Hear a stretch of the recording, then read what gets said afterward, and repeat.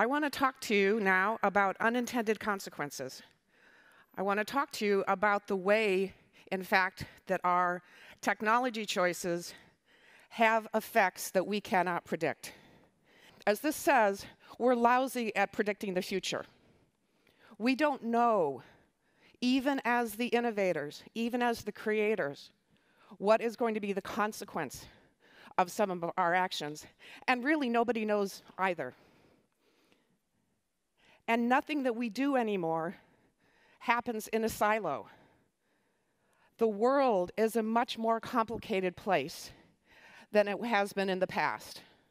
When we think about the globalization of our economy, the global supply chains that we have, the global communications infrastructure, the fact that countries can have impacts in localities that are far away from them, all of these things are a reality for us now. We have no choices. We have to take this reality into account. Now, this diagram is from the World Economic Forum, and it shows lots of different risks and possible consequences. But more importantly, it shows how they're interrelated, how local social unrest can result in social unrest and terrorism and violence across the globe, how social inequality in one place can extend far beyond the borders. All of these things are connected. We can no longer just analyze things the way we have in the past. We have to take all of these different connections into account. This is our responsibility.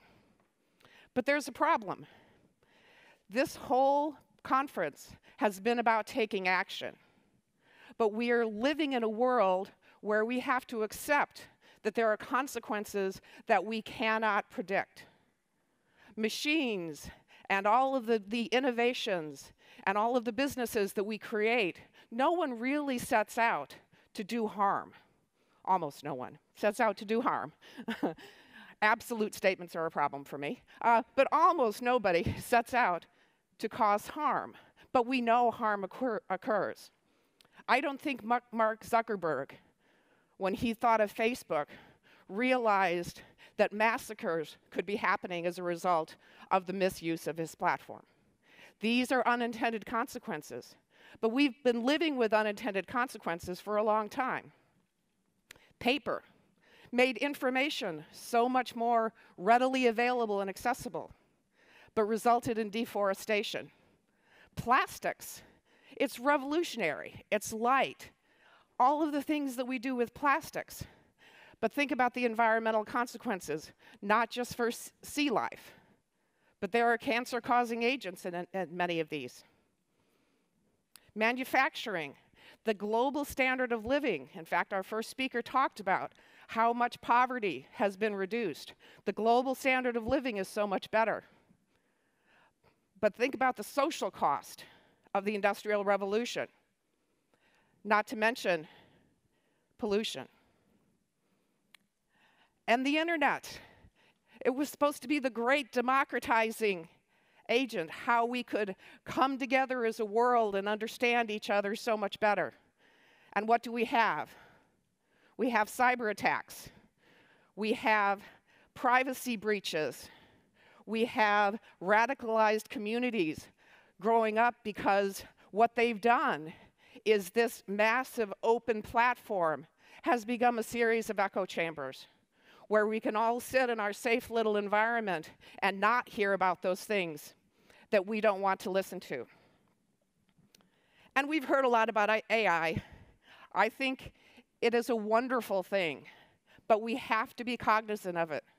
Just like with all of the other technologies that we build, we have to recognize what these systems are representing, what these systems are learning from. As the last speaker said yesterday, if you feed it a biased data set, guess what's going to happen? You're going to get a biased model. There's no way around it. So we have to think about what do we do to mitigate these things. It used to be our world was more on your right-hand side, where we could predict things, where such a thing as best practices exists. We don't live in that world anymore. We're living on the other side, where cause and effect can only be understood in hindsight, if it can be understood at all. Maybe we have to think at this system's level. And if you look carefully at that chaotic quadrant, what you'll see is what you have to do first is act.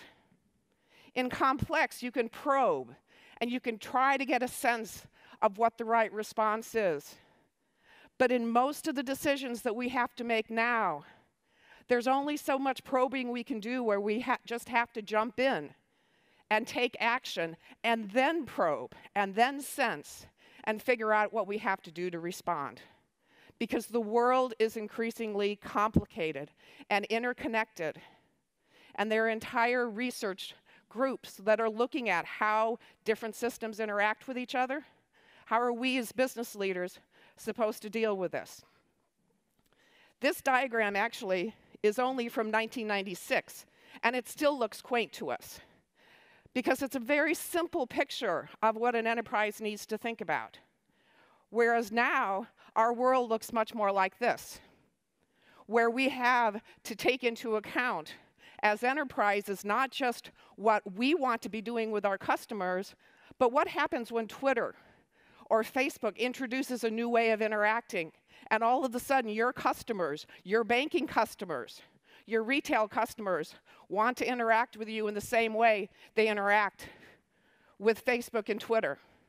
You have an entire ecosystem. Your supply chains are more complicated. And oh, by the way, every single organization has that same kind of bubble. That's what our world looks like now. Increasing complexity means it's hard to predict, but we still have to act. We have a responsibility to think about all of those different stakeholders. And we've been talking a lot about data. I hate to break the news to you, but there's one other thing that we need to worry about, and that's emotions.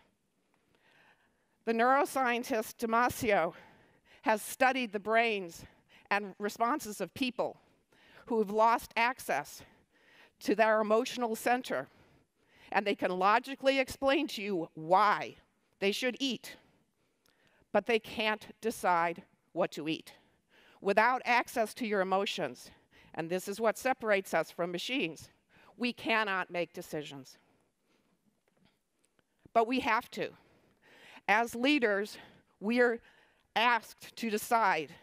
We need our organizations to thrive. We need to be bold. But how do we do that in a world like this? People need to understand about the consequences. What are you doing to ensure that someone who is not like you is not going to be afraid of the innovations that you are introducing? Are you bringing that kind of diversity into your decision making? What you need to do is you need to realize this is the world we live in. You need to have those sensors out there so that you understand when things are happening that you don't predict. And then you have to think about, what do I do to counteract that? Knowing that even your mitigations, even your attempts to make it right, still have the potential to suffer from unintended consequences. But we cannot not decide. We have to take action. We have to be bold. I'm neither a tech utopian or a dystopian. We can make this work, but we have to accept the reality of the world that we live in.